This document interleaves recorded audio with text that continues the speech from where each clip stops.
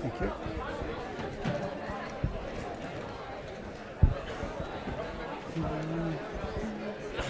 Excuse me. Bless you.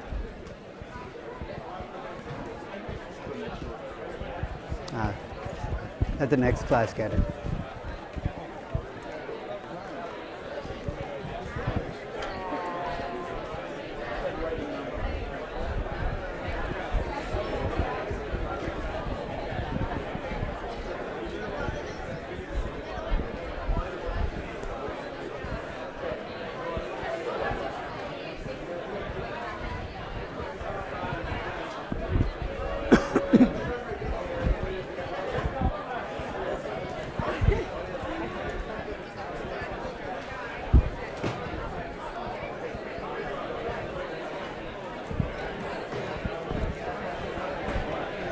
Time is up. Time is up.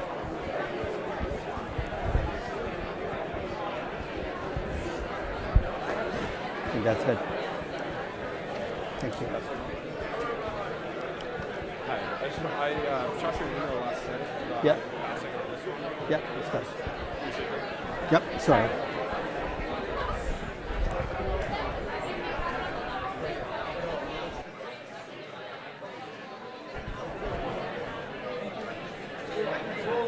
You got to catch the TA.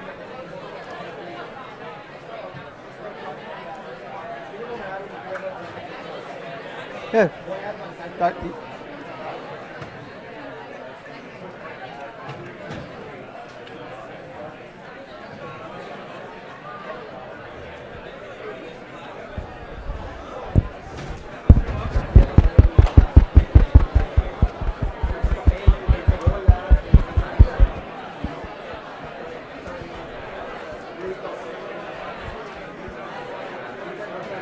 Come on in, get settled in.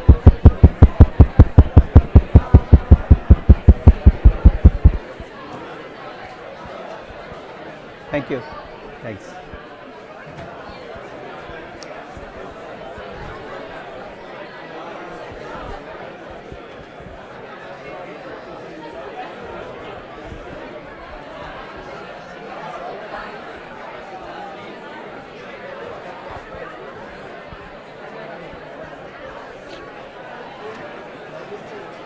Is your microphone on? Yeah.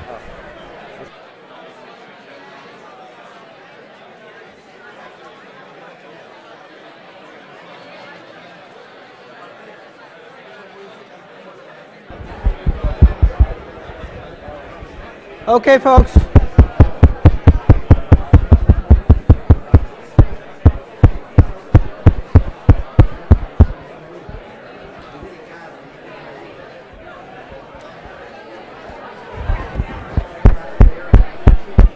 Nobody's listening.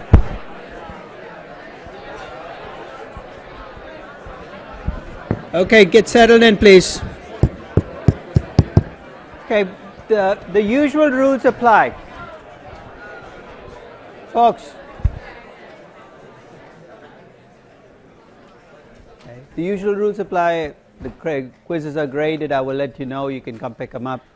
I will not put the solutions up till the quizzes are graded, because if you check the solutions, your worst case scenarios will unfold in your head. So wait about it. It'll be sooner than you think. The quizzes will be ready. You can pick them up. You can check the solutions. If I've screwed up, you can bring it in. Please don't take it to the TAs. They have nothing to do with this. Absolutely nothing. Okay, so if there's a screw up, it's my fault. Bring it in and I'll fix it. Yeah. Question? If I made the quizzes 45 minutes, I'd give you a different kind of quiz. Okay? That's the. I'm not sure you want that, to be quite honest. I'm going to give you a 2-hour final, and you're going to wish it was a 30-minute quiz. Okay? There's a long way to do every problem, and there's a short way to do every problem. As I was walking by, I saw a lot of you use the long way to do pretty much every problem. You will not get through things in 30 minutes. I'll give you an example. On 2C, what is the question? What effect will there be on net present value if you expense an item rather than do what you did, capitalize in depreciation? I notice at least a third of you work through the entire problem with the expensing option. You don't have to. Remember we talked about this. When something changes, focus on what changes. What's the tax benefit from expensing?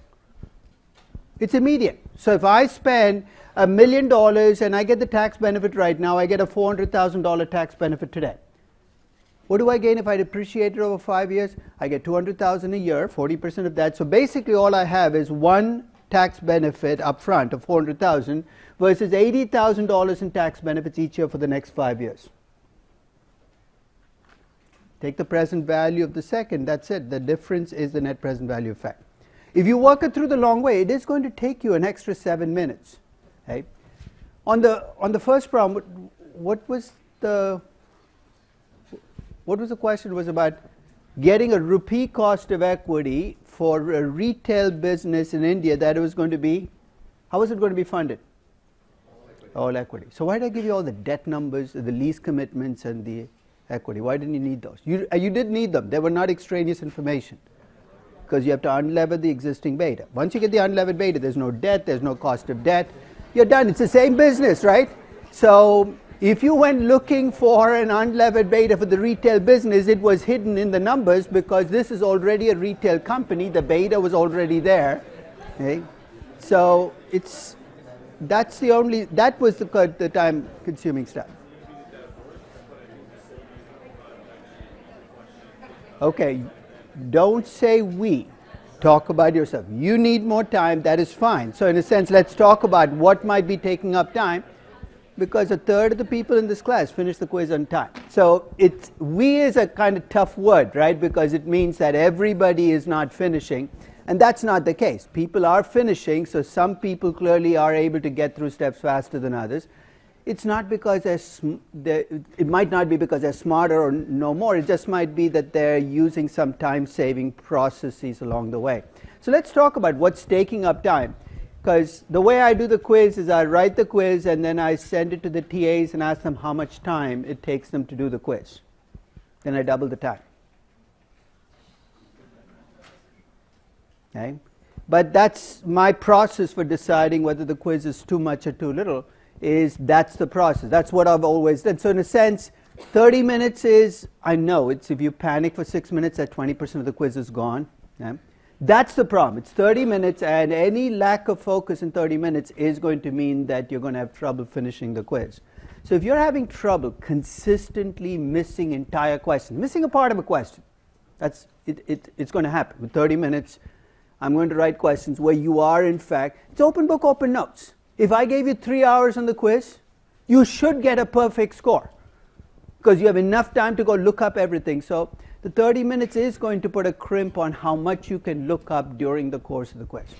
But enough about the quiz. You're going to get it back. It's another sunk cost. Let it go. It's done. Nothing you can do about it at this point in time. Okay? Let's talk a little bit more about the trade-off between debt and equity. You notice the U.S. Treasury has come up with new plans to stop inversions. And in fact, I've created a puzzle around it. It's actually a fascinating story because it's actually the entire set of plans were designed, I think, to stop one big merger, the Pfizer-Allergan merger. And it worked because this morning Pfizer announced that it was calling off the merger. Is that good news or bad news if you're a Pfizer stockholder? It's really bad news if you're an Allergan stockholder. That was no-brainer. Today, watch Pfizer stock price because that's going to tell you whether the market actually bought into this hype of this being this great deal for Pfizer. I never thought it was a great deal. I'm a Pfizer stockholder. I am happy the deal fell apart because I think they were paying too much, notwithstanding the tax benefits. So we'll see what the stock price does today because it'll be an interesting exercise in whether the market bought into this hype from Pfizer managers that this deal was going to change Pfizer as a company. Okay? So the benefits and costs of debt, as we set them up, tax benefit added discipline on the other side, on one side, bankruptcy cost, agency cost, and loss of future flexibility in the other. So here's what I'm going to do. I'm going to put you in a hypothetical.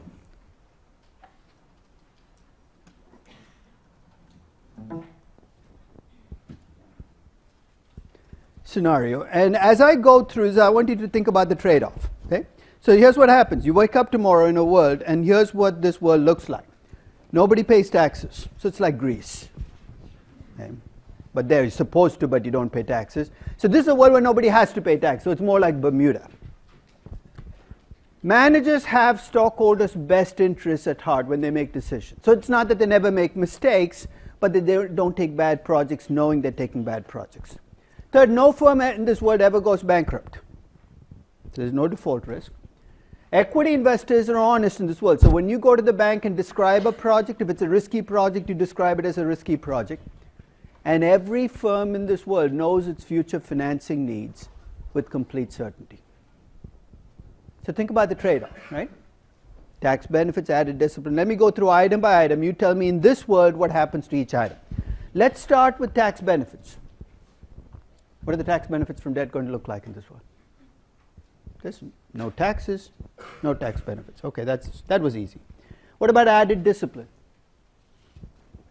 Managers already do the right thing. You don't need added discipline. They're already disciplined, so you don't need added discipline. Expected bankruptcy costs? 0. No company ever goes bankrupt. Equity investors never lie. There's no agency problem because nobody's lying. And since everybody knows their future financing needs with certainty, who needs flexibility? You can make 10-year plans and not worry about them. So in this world, there are no tax benefits, no added discipline benefits, no expected bankruptcy costs, no agency costs, and nobody needs future flexibility. So what effect will debt have on your value as a company? There's no benefits, no costs. So how much should you borrow? It doesn't matter. You've just derived corporate finance's most famous theorem. It's called the Miller Modigliani theorem. And here's what the Miller Modigliani theorem says. In a world with no taxes, no default risk, and no agency costs, it does not matter how much you borrow. Merton Miller and Franco Modigliani won the Nobel Prize about a decade ago for this. And this is actually the paper that gave birth to corporate finance as a discipline, the 1958 paper. You know, one of the great tragedies of the Miller Modigliani theorem is generations of business school students have gone through school. If you ask them what's the only thing you remember about your capital structure lecture, they'll say it's the Miller Modigliani theorem. How convenient. I don't remember any of this stuff, but it doesn't matter anyway. In fact, I'm amazed at how much people hold on to the Miller Modigliani theorem and forget all about the assumptions you need to get there. I've talked to bankers. They use Miller Modigliani like garlic with a vampire. Whenever you talk about that, Miller Modigliani, Miller Modigliani, Miller Modigliani, back off, don't talk about it. To show you how insane this fixation of the Miller Modigliani theorem sometimes is, I'll tell you a story. This is about one of the very first class I think it was 1986. I taught a corporate finance class here, my first corporate finance class. Somebody went through that class, graduated, went to work for an LBO outfit that was involved in the Federated deal. For those of you who don't remember that, that was the parent company for Bloomingdale's, and they did this leverage buyout of Bloomingdale's. And that always surprised me. Bloomingdale's is a specialty retailer. You'd expect the earnings to be unstable. You would not expect it to be the kind of company you target in an LBO. And of course, the deal fell apart, partly because the person who did the deal was deranged. He was a guy called Robert Campwood. He was actually mentally unstable, but I guess he was a good deal maker. And the deal fell apart. And this private equity outfit, or the LBO outfit that he worked for, went bankrupt. So 4 or 5 years later, I run into him somewhere on Wall Street and ask him what he's doing, and he tells me, I'm working here. And then he says, I used to work for this outfit that did the LBO of Bloomingdale's. And I say, I was always surprised by that deal. Why would you pick a company like Bloomingdale's and borrow that much money? He said, don't you remember Miller Modigliani? Yeah, I said, yes. And he said, didn't they say it didn't matter how much you borrowed? I said, I'm glad you live in a world with no taxes and no default risk, but remind me again what happened to the outfit you used to work for. And without a trace of irony, he said it went bankrupt. You see the irony here? He's talking about Miller Modigliani, and in the same breath, Miller Modigliani assumes that nobody defaults, and he's saying the outfit he worked for went bankrupt. The Miller Modigliani theorem is a great way to start thinking about debt, but it shouldn't be the way you end thinking about debt. In fact, in the Miller Modigliani world, The cost of capital for a company will remain the same whether it has 0% debt, 20% debt, 40% debt, 60% debt, or 80% debt, because whatever you gain by borrowing money, you'll exactly offset with the cost of equity. Your cost of capital will be a flat line. It's an incredibly convenient theorem because it means you don't ever have to worry about debt ratios. But it applies only in this very specific scenario. So let's get real. In the world that we live in, debt does matter. Companies do think about how much to borrow money, and there seems to be some kind of financing hierarchy. What am I talking about? That most companies, if you ask them, if I gave you a choice as to how to raise money, how would you raise money? There's a hierarchy that CFOs seem to take. And when you think about this hierarchy, and I show you that list, I'd like you to think about the two things that companies seem to value. The first is they value flexibility. They value being able to change their minds. And the second is they value control. So keep that in mind as I show you the listing of what the preferred sources of financing are. So this is a survey. Companies are asked, if you had a choice of raising money, where would you go raise money first? Number one choice, retained earnings. Given a choice, companies like to fund everything with retained earnings. What's the advantage of retained earnings? You don't have to answer to anybody, right? Essentially, it's your own earnings. You put it back. The investors might say, I want more dividends, but you control the process and you get maximum flexibility. No covenants, nothing to worry about. Second on the list, trade debt. No special features added, no conversion features, straight debt. Third on the list is convertible debt. Fourth on the list is common stock, new stock issues to raise money. Fifth on the list is preferred stock, and at the very bottom of the hierarchy is convertible preferred stock. You're saying, why is preferred stock worse than debt? What's the disadvantage of preferred stock relative to debt? Preferred stock, you have to pay a fixed dividend just like debt, right? Debt has an interest expense. But what's the difference? With debt, when you make that interest expense, what do you get as a benefit? You get a tax benefit. Preferred stock is like very expensive debt. It is a stupid way of raising financing, if you ask me. But one of the reasons we talked about this, that banks especially like to use preferred stock, is for whatever reason, the way capital ratios are computed uses preferred stock as if it were equity. So it encourages them to go out and issue this very expensive debt because they have no other choice. So this is the hierarchy, and this is actually an interesting way to think about how much trouble a company is in by just looking at what kind of security they issue. Let me give you an example. In fact, when you see the effects of this, the hierarchy shows up in how US companies raise money. Predominant variable for raising money is internal financing, retained earnings. Next is new stock issues, and you can see it's tiny, and then you got bond issues. When you look at how US companies raise money to fund projects, you see that financing hierarchy play out. Mostly retained earnings. If you run out of retained earnings, you issue debt. If you don't have enough money, then you issue common stock. You know what a tombstone ad is? You open up the Wall Street Journal, you'll see a company saying, we're raising financing. If you get a chance after the class today, open up the Wall Street Journal for today, find a tombstone ad. Look to see what kind of security a company is issuing, because that alone will tell you how much trouble the company is in. Let me explain. Let's assume you open up the journal, you find a tombstone ad, and you see a company saying it's issuing convertible preferred stock. What does it tell you about the company's financial standing? Where did convertible preferred fall in the hierarchy? You're at the bottom of the barrel. Why are you going to the bottom of the barrel? Because everything else is off the table. So if you're a company in so much trouble that you don't have any retained earnings because you're losing money, nobody will buy your shares because they've been plummeting. Nobody will lend you money because they're worried about whether you'll pay them back. What are you left with? You're left with convertible preferred stock. Convertible preferred stock is an instrument of desperation. You're doing it because no other financing is working for you. So try that out. In fact, it's a very interesting way to look to see whether companies are in financial trouble, is to see what kind of security they're issuing to raise money. So now let's get specific. We've talked about the trade-off between debt and equity. Let's see if we can come up with more specific answers. What I mean by that is if I gave you the trade-off, you can talk about the pluses and the minuses. But then if I asked you, does that mean I should take 30% debt or 40% debt? You can say, I don't have an answer to that. So I want to give you at least a way of coming up with a more specific answer to the question, how much debt should I have? So what we're going to focus on is this right mix of debt and equity. I'm going to give you 5 different tools for finding the right mix of debt and equity for the company. And you can take your pick as to which one you find most useful. One I've already talked about. You tell me where your company is in the life cycle, I'll tell you how much debt to borrow. If you're a startup, you should have all equity. If you're a declining company, you should have more debt. Mature companies, lots of debt. But I'm going to give you the other 4. I'm going to start off using something we've already used in a different context. Remember we computed the cost of capital for a company? We used it as a hurdle rate to decide whether to make investments or not. I'm going to go back to that tool and talk about how the cost of capital for a company can actually be used to decide what the right mix of debt and equity is for that company.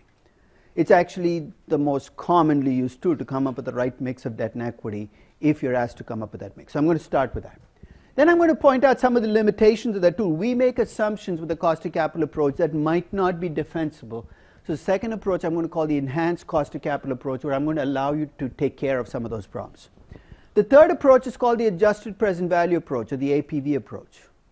In fact, if you went to the University of Chicago, you would probably be told that this is the only way to do optimal debt ratios. I'm going to talk about the pluses of that approach and some of the ways it gets misused in practice.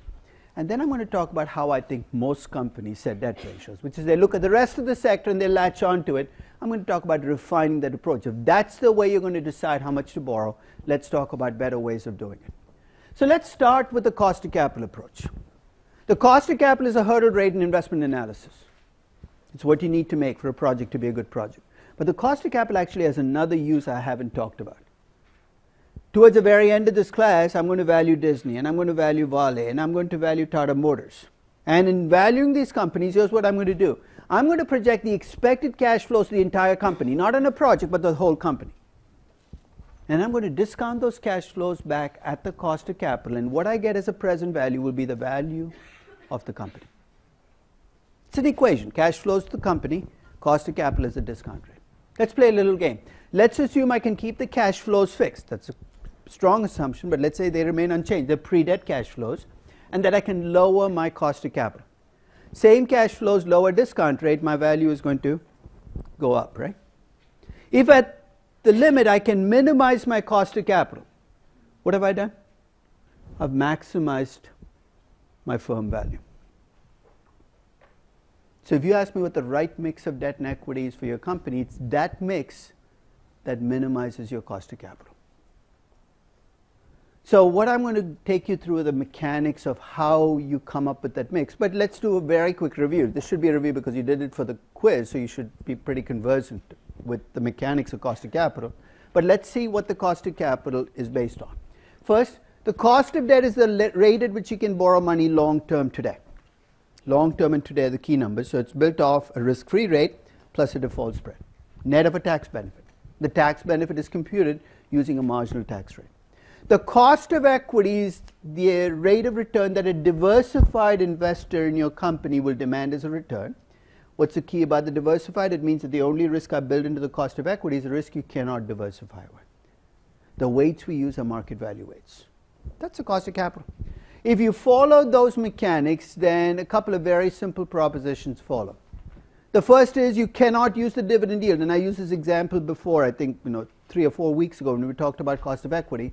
You cannot use the dividend yield as your cost of equity because the dividend yield is only a portion of your cost of equity. It doesn't capture the price appreciation. So because you're a company that pays no dividends, don't tell me your equity is free because you still have to deliver that price appreciation.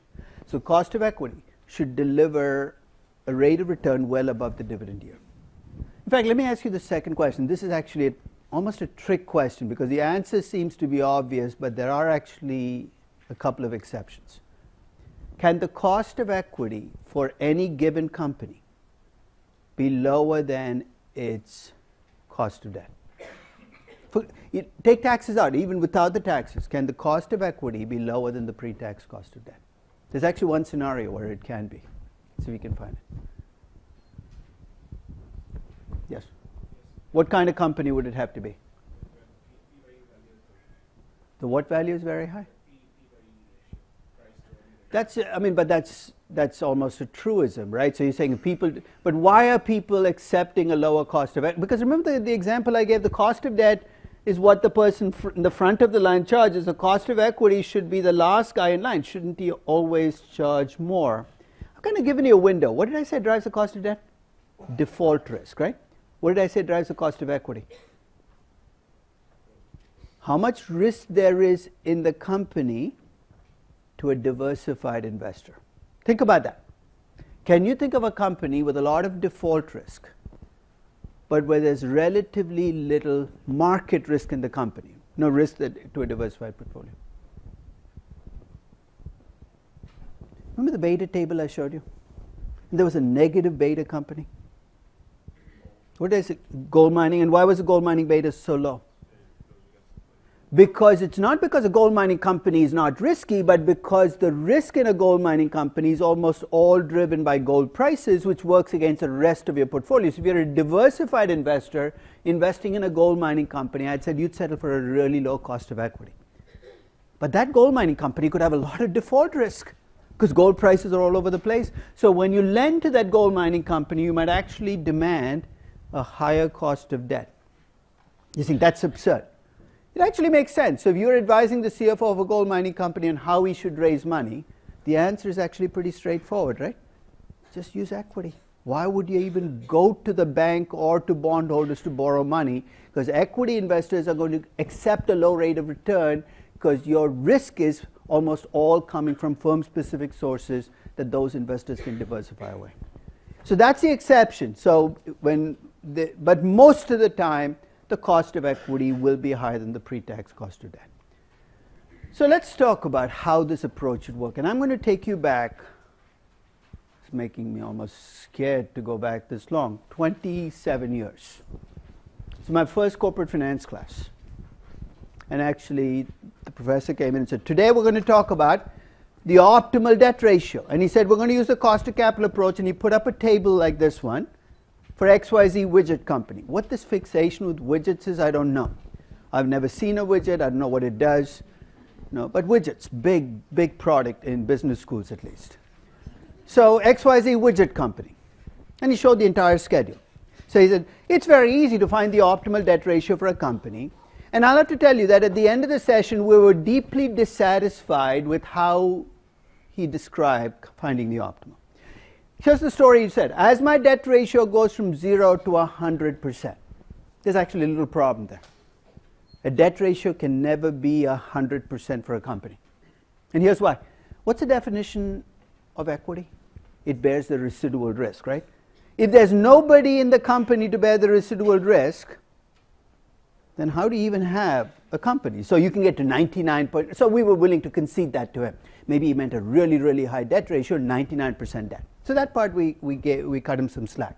Then he said, as your debt ratio goes up, your cost of equity will go up. And he told us a story. And it made sense. He said, if you're an equity investor in a company, and I borrow more money, your equity earnings get more unstable. You see why? Because I have to make those interest expenses. Therefore, equity is riskier. The cost of equity should go up. Makes sense. But then a guy in the front row, wasn't me, put up his hand and said, why is it going up the way it is? Because if you look at the pattern, it seemed to be 0.5, then 0.6. To be quite honest, it looked like he'd made up the numbers. He brushed it aside and said, don't worry, it's the concept that matters. Let's keep going. Okay. Then he got to the cost of debt and he told us a story. As you borrow more money, your cost of debt will also go up. And the story made sense, which is if you're a banker lending to a company, the more debt the company already has, the greater the default risk. So your cost of debt should go up. Again, the story made sense. Again, the same guy in the front row put up his hand and said, why is it going up the way it is? Because it seemed to be this nice steady pattern. Again, it looked like he'd made up the numbers. He said, don't worry about it. It's a concept that matters. Then he got to the fourth column and he computed the cost of capital, weighted average, cost of equity and cost of debt. He said, there's my cost of capital for the company. And he said, it's obvious. The optimal debt ratio for the company is where the cost of capital is minimized, which is 40% debt. And to kind of cement the process, he actually used this perpetual growth model to show us how much the value of the company would be higher with a lower cost of capital. It's trivial, right? What's a practical problem you see here? If I turned you loose on a company and said, find me the optimal debt ratio, How many points on this schedule or this table do you actually have? What's the only point you actually can estimate for a company? It's existing debt ratio, 73% equity, 27% debt. You can tell me what the cost of capital is at that debt ratio. You don't have a schedule, you have a number. In fact, we gave this guy such a hard time, he thought we were just dim. So he said, you don't get it? Let me show it in a different way. Put it in a graph, and he said the cost of capital is the low point on the graph. That's illuminating. The problem, though, is if you sit down again with a company, you don't have a graph, you have a point. And I remember coming out of the class saying, I need to actually write a book on corporate finance. Kind of egoistic coming out of your first corporate. Because I said, this isn't going to help me. You turn me loose in a company. I have no idea how to get. But every corporate finance, I looked at 17 books. Every single corporate finance book, every one of them had this abstract. They had this U-shaped cost of capital. It's obvious, go to the bottom of the U. None of them answer the question, how do you actually get that U-shaped cost of capital? So I'm going to take you through the process of going from that one point to the entire graph. What are the two numbers I need to get a cost of capital? I need a cost of equity. I need a cost of debt, right? In fact, the way I've approached estimating both those numbers was in preparation for this moment. How did I get the cost of equity for Disney? I took the, you don't even remember, right? I broke it down into 5 businesses. I got the unlevered betas of the business. I took a weighted average. Then I applied a debt to equity ratio. I came up with a levered beta 1.0013. Then I took the risk-free rate and the equity risk premium to come up with the cost of equity. In other words, I start with an unlevered beta. I used a debt to equity to come up with a levered beta. File that away, because that's going to come in as a useful tool when I change the debt ratio. How did I get the cost of debt for Disney? I looked up the rating. It was easy, single A. I used the default spread based on the rating. That default spread gave me a 1% spread. I added to the risk-free rate, and then I multiplied by 1 minus the marginal tax rate. I came up with the cost of debt. I weighted those numbers by the market value of equity and the market value of debt. So that's what I've done. So that's what I have right now. But to get to the cost of capital at every other debt ratio, I need a cost of equity, not just the existing debt ratio, but at every other debt ratio. Can I get that? How do I get the cost of equity, the existing debt ratio? I start with an unlevered beta. I use the debt to equity ratio, right? So if I change my debt ratio, my debt to equity ratio will change. As my debt to equity ratio changes, my levered beta will change. As my levered beta changes, my cost of equity will change. So that's going to be doable. Now do you see why I abandoned the regression beta approach again? If the only way you can get a beta is a regression beta, and I say, give me the beta at other debt ratios, you're kind of stuck. There's only one beta you have. Now, because I've unlevered the beta and cleaned it up, I have a beta at every other debt ratio cost of equity. So that's going to be relatively simple. I now need a cost of debt. First time I did it, remember what I did. I had a student at S&P who was working in the ratings department, and I sent him a table. And I said, I have the rating for my company at the existing debt ratio. Can you tell me what ratings S&P would give my company at 10% debt, 20% debt, 30% debt, 40% debt, 50% debt, 60%?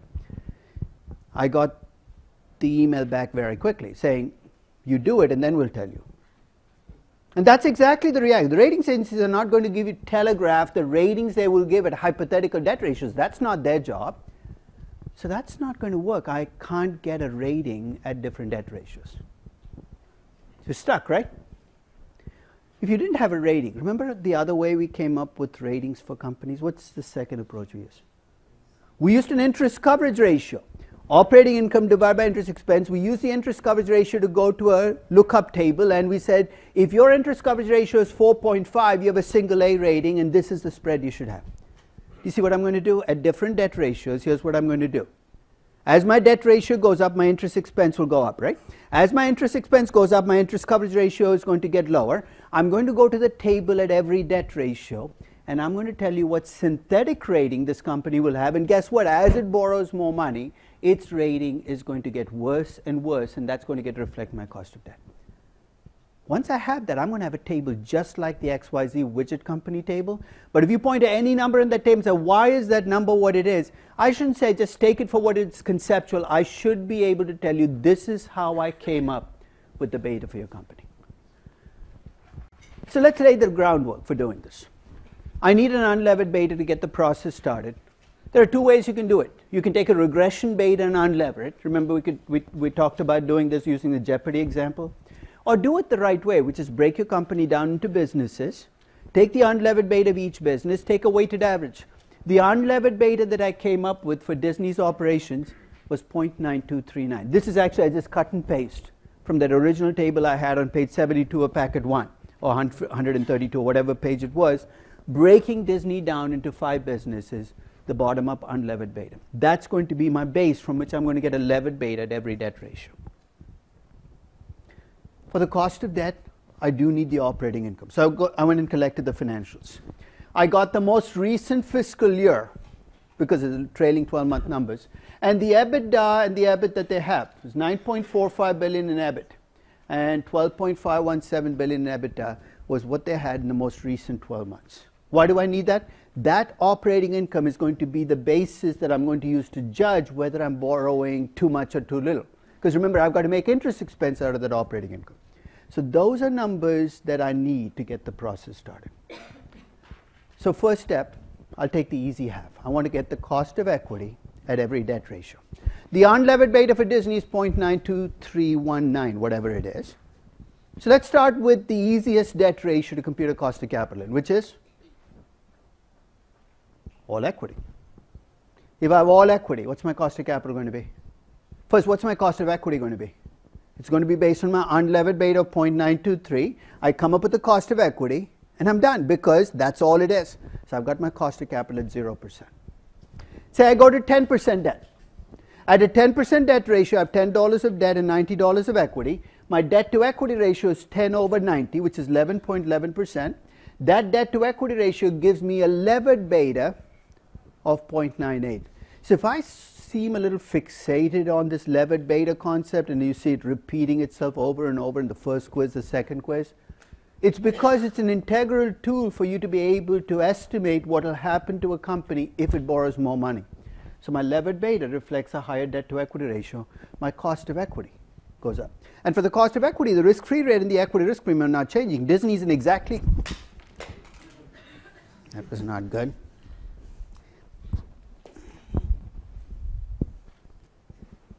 What happens when you're half blind too? Let's see, it's hope and pray I got it in the right way. Oh, okay, there you go. So, thank you. I remember I hate podiums for one reason. I remember about 10 years ago I was teaching on a podium and I fell right off and I kept talking because I couldn't stop. So basically at each debt ratio I'm computing the debt to equity ratio. I'm coming up with a levered beta and I'm coming up with the cost of equity. Half the table is done. What's the other half? I need a cost of debt. So if you look at my cost of equity, it starts at 8.07% and it ends at 38.5%. So let me ask you a very simple question. If a CFO asked you, what debt ratio should I have to minimize my cost of equity? What's the answer always going to be? 0. If your objective is minimizing the cost of equity, never borrow money. It's only if you want to minimize your cost of capital that debt becomes a player in this game. So what I'm going to do actually is take you through the cost of debt calculation. And I'm going to do it by hand. You're saying as opposed to what? I'm actually going to give you an Excel spreadsheet that will do this for your company from 0 to 90%, but I don't want it to become a black box. So I'm going to take you through the process by which I constructed the spreadsheet so you can see how I'm going to come up with the cost of debt at every debt ratio. So here's the first thing to remember. Whenever you look at this question of how much should I borrow, you're looking at what's called a recapitalization question. So think of it this way. You got a financial balance sheet, you got assets on one side, you got debt and equity in the other, right? So all you're doing is changing the mix of debt and equity for your company, holding your assets fixed. You're saying, why am I doing that? Because if I let you borrow money and take projects with that money, guess what's going to happen? They're going to create operating income. There's going to be a secondary impact. Here I want to isolate the effect of just changing a mix of debt and equity. That sounds abstract, but here's how it plays out. I'm going to actually try to compute what my cost of debt is going to be at 10% debt. So let's start off the easy. If I have no debt, of course I have a AAA rating, my cost of equity is my cost of capital, I'm done. If I decide to go from no debt to 10%, the first question I need to answer, so I'm going to go through this sequentially. The first question I need to answer is, how much do I need to borrow to get to a 10% debt ratio? To answer that question, I'm going to take the existing market value of equity for Disney, $121.9 billion, and the existing market value of debt. And you know what's in that market value of debt? Market value of interest-bearing debt plus the present value of leases. So once I decided to do that, from this point on, that debt includes the leases. I add those two numbers up, I get a total value for the company of $138 billion. Why do I need that? To go to a 10% debt ratio, I need to borrow 10% of $138 billion. That's what you see, that $13.784 billion is 10% of my overall value of the firm. So start with the value of the company, take 10% of that. My EBITDA and depreciation remain exactly the same. You're saying, but I borrowed all this money, why aren't they changing?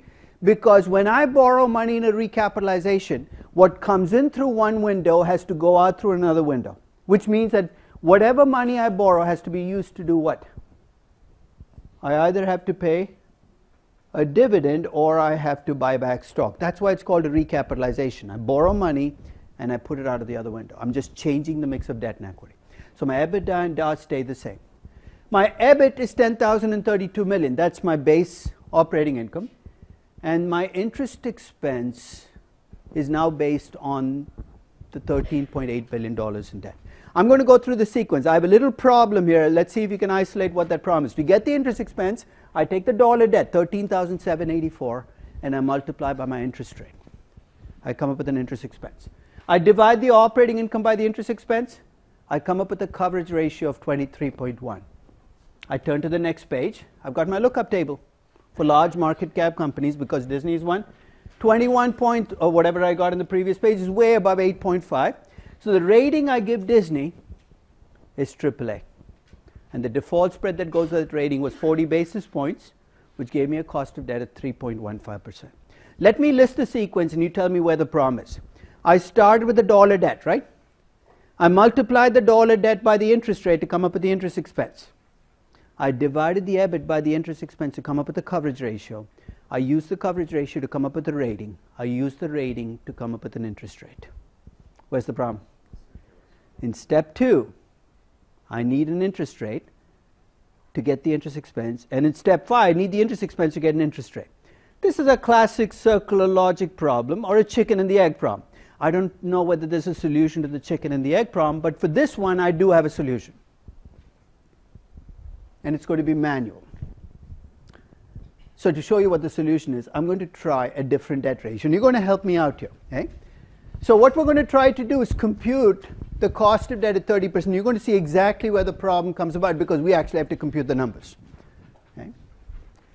So I know I've given you the 20% debt ratio, and now you're sitting there saying, I want to compute the cost of debt at 30%. So let's start easy.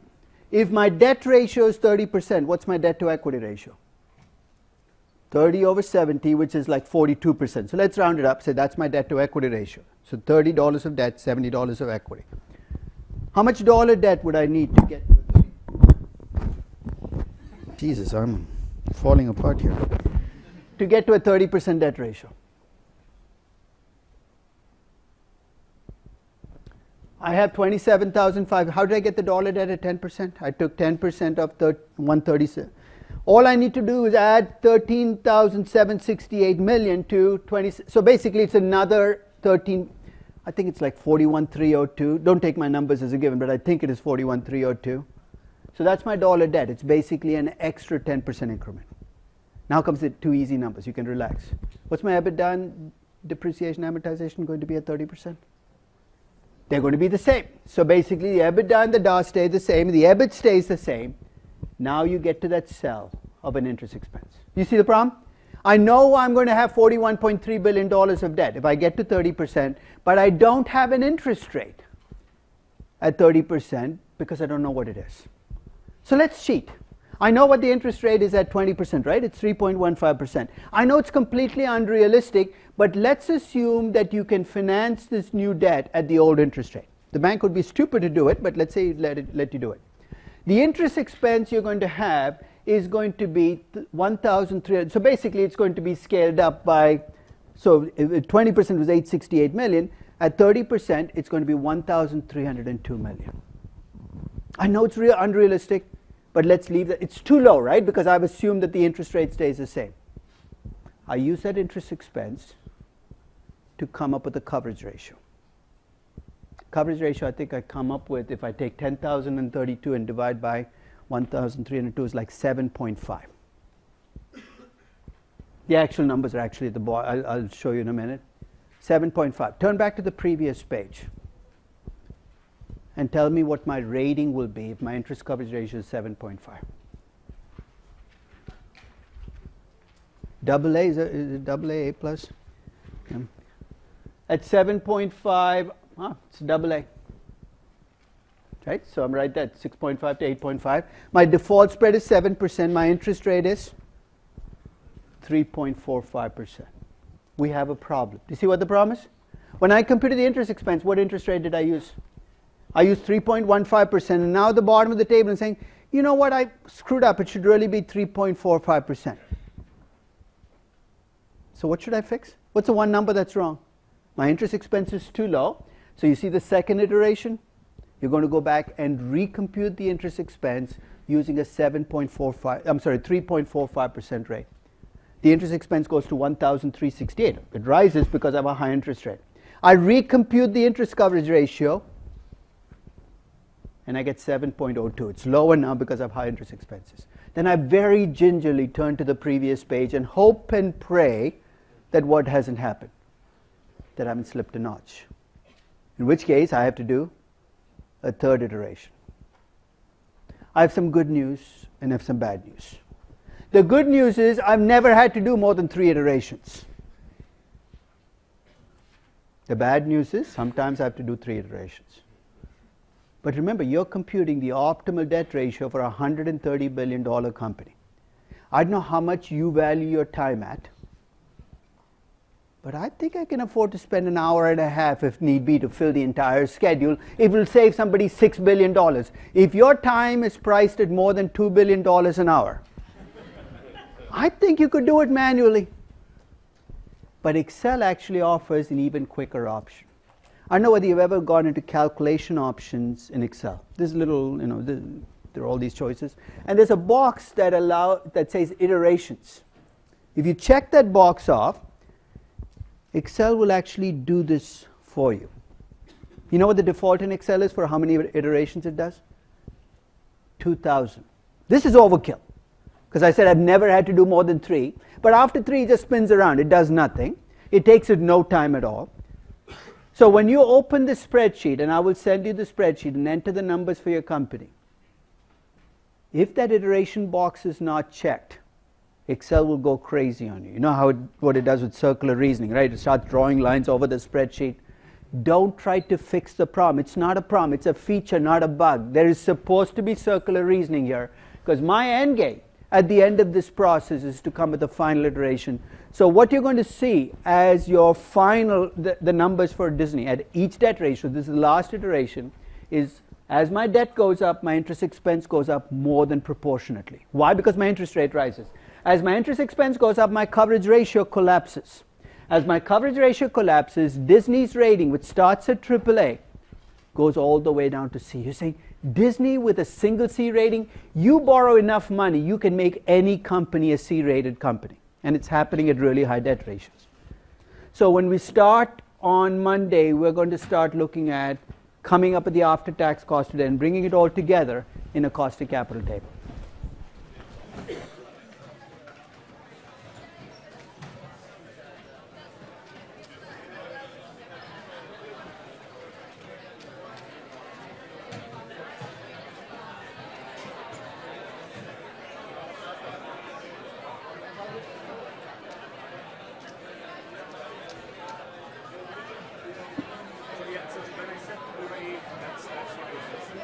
I'll tell you when it's going to. If the market prices the company correctly and it's a stable growth company with no growth,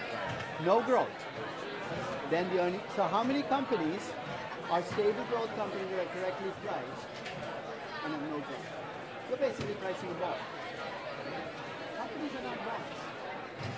If you bind that reason, you know what the cost of equity for the US, for a typical U.S. company right now should be, right? The PE ratio of the U.S. companies collectively is 25. 1 over 25 is 4%. The cost of equity is definitely not 4%. So don't use it approximation. It's an awful approximation. I see people using it. It comes from the dividend discount model and making growth zero. If you make growth zero, dividends become earnings. And you can put earnings to price as your approximation for the cost of equity. Very small subset. So be careful. Would it be right to say that for startups, sort of convertible preferred is issued rather than, so when the investors invest? Most of that convertible preferred is not even preferred. It's conversion option. It's really an equity option. I don't even know why they call it convertible preferred. You might as well just call it warrants. In the US, for some reason, there is this deep-set desire never to use the word warrants. Because if you're a startup and you're issuing convertible preferred, 95% of the value is coming from the conversion option. The preferred is kind of a rump instrument. But for the startup, it's compared to debt, right? Because they cannot borrow probably, right? Because the cost of borrowing is... It shouldn't be compared to debt. It should really be compared to equity. So really the question you should ask is, why are you issuing convertible preferred when it might be cheaper for you to give up? Because what happens is owners don't want to explicitly give away a piece of the business, so they prefer to actually implicitly give away 21% of the business by giving it as a conversion option than explicitly giving 15%. That makes no sense to me, but it's psychological. Because with the option, you actually are not technically giving it away till the option gets exercised, but that's exactly what you're doing when you give away conversion options that are mispriced. But it's really more psychological than anything else. I don't know why convertible preferred has become such a deeply entrenched part of the VC business, but I think part of the reason is VCs know they're getting a great deal with convertible preferred with founders. Because founders say, I'm giving away 15% of my equity. You see this actually on Shark Tank when sometimes people frame their offers. Like Kevin is very clever about saying, I'll take only 3% of your equity, but I'll take $7 for every item you sell. And the guys will say, oh, it's only 3% of equity.